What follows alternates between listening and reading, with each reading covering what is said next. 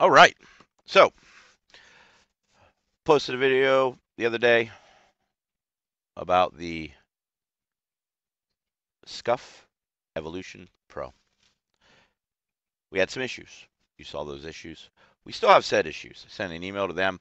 Other reviewers, other people are having the same issue. It's an issue. I think they're going to take care of it. Send them an email. Told them to watch the video. Told them what the issue was. They're looking into it. So what makes me believe it's actually the gimbal itself, which, let's be honest, Scuff does not manufacture the gimbals, right? Companies don't. They source parts, right? So you can't blame Scuff for that.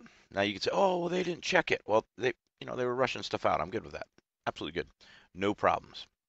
But what we have going on is a workaround.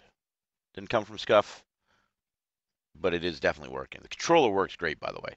It's great to play with. Very smooth. I have little, big fist T-Rex fingers. So these buttons, as you remember, I showed you the button covers for this controller. Oh, that's not exactly what I want to see, is it now? It's kind of dark. So on the side here, which you really can't see very well. Oh, not liking that. So on the side, as you can see now, it's smooth. So they sent blanks. Now what those blanks are meant to do is to stop it from being a button. Mine's still a button. So those blanks have the same footprint as the button. As you're comparing the blank to the button, when you pop everything apart, and very easy to come off, just pops in and out. They even give you the tool. You'll see there's two posts, let's call it, that are longer on the blank. And what those posts do is actually go down through the button, because the button's actually on the controller. It's got the holes in it, and the cover just clips onto it. So basically, you're changing the cover. If you were to cut those two posts, which I did, it now works like the button does. It's just flush mounted, and it's really nice.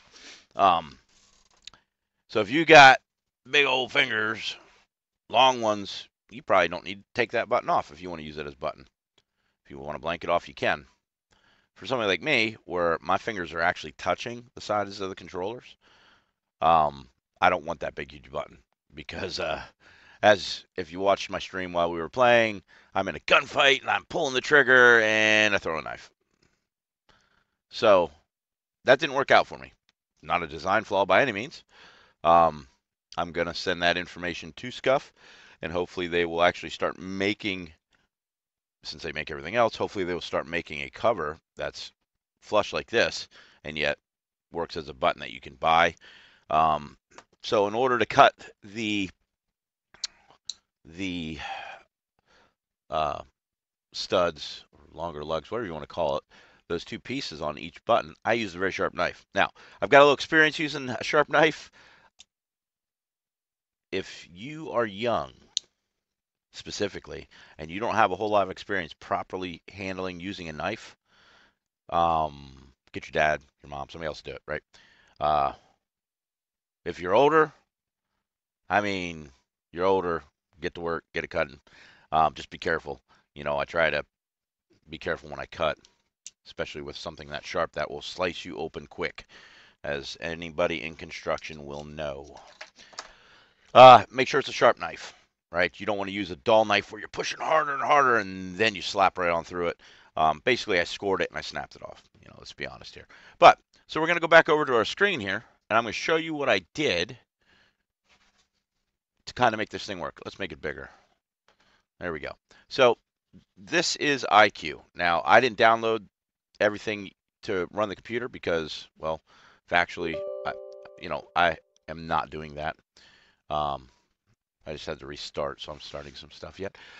So if you go in here and you go under thumbsticks, you will see all kinds of different fun-loving stuff. On my left stick in this system, I got a 5% offset, or dead zone. On the right stick, I have a 9% dead zone. Now, it needs to be 5 or 6, or 5 or 6 on the left, or 9 or 10 on the right. I'm trying to mess with it a little bit in Call of Duty and add that, 1.01%. I don't know if it needs it or not.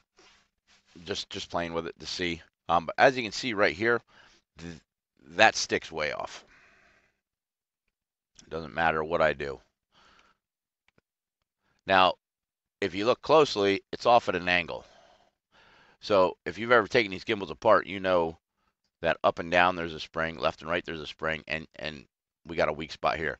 So one, or if not both of these springs are weak, allowing it to go that way, which is fine.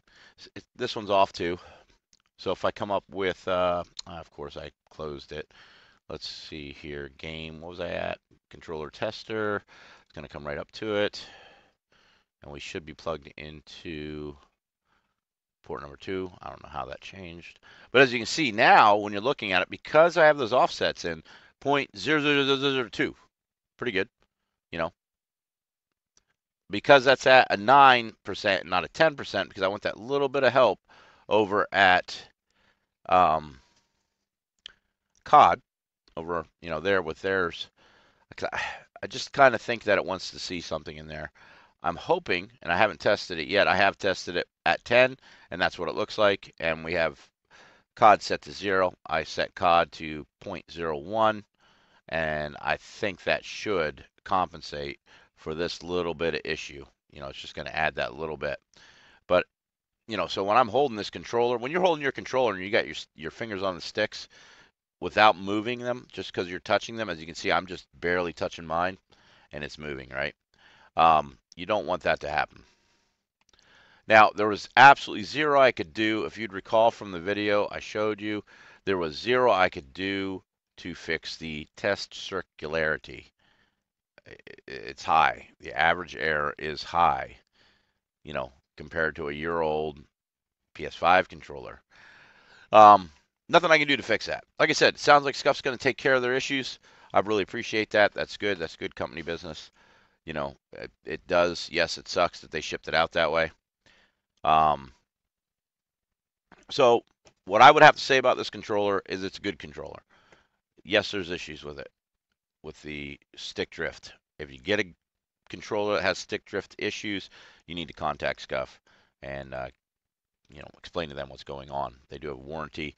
I haven't dealt with their warranty long, so I'll have a follow-up video on how their warranty works for me. And again, very important. This is not a touchpad. It's nothing. So when you're looking at it, you're thinking it's a touchpad because they have a little gradient design in there and some other stuff. It is not. So just keep that in mind. If you're buying it because you think it's a touchpad like a PS5, it's not. Be great if it was, but that's probably patented. That would get back into a legality issue. But all in all, I do like the controller. We'll see how it works over a period of time. I'll definitely do an update on how the warranty process goes with the gimbals, and we'll see what we see going down the road. How long does this last? If I don't get brand new gimbals, I'll let you guys know. I'll keep everybody involved in that on the videos. But all in all, I do like the controller. I don't quite like the software. It's a pain in the butt. It takes some getting used to set up, but I did get it set up the way I wanted. I am using a macro on the left side button, which I said is flush mount, as you'd recall. What that does for me, that macro, is it opens up the map for like 300 milliseconds, just long enough for me to clear all pings on the map. So that helps when we're playing, we're in a fight. I don't want to, hit that start menu, go in there and do all that stuff. I want to keep my fingers on the sticks. I can just boop, clear, and away you go.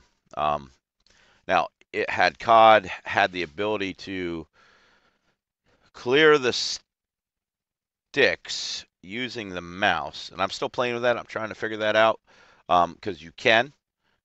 You hold down, right now I hold down the left key and it will clear it. But I'm having a hard time getting it to do it in game uh, when I have the mouse up in the cradle. So I'm not quite sure what's going on there. That might be personal setting, or maybe you just can't do it. Either way, it's still better than, fumbling around and in a gunfight and everything else. Um, I mean, but arguably with the offset set, my aim assist that I'm getting from the game is working pretty good. It's not fighting me like it was the other night when guy was just kind of drifting all over the place. So I don't know. We'll see how it goes. Um, I'm sure Jeff's gonna be getting on here soon. It's 8:30. He's probably already on wondering where in the world I'm at. But I want to make this video, follow-up video, let you know what I think, and we'll see how the process goes with getting this thing fixed. I still have my controller here. I am going to order a set of gimbals for it. I'll solder those in. Like I said, the controller works great, other than the stick drift I'm getting on that, which is less than the stick drift on this. Um, that's why I was replacing it. So the stick drift definitely has to be fixed, or I'll be selling this thing, or ordering new gimbals for myself. And I don't know what I'll do. But anyway, have a good one. Peace. And we're going to get to streaming. I'm going to keep the stream running. I'm just going to go to the intro as I'm getting ready to get the game going. But I am going to stop recording now. So, guys watching YouTube video, come follow me on Kick. Kick /Orig Dragon. It's like my pilot name. So, later.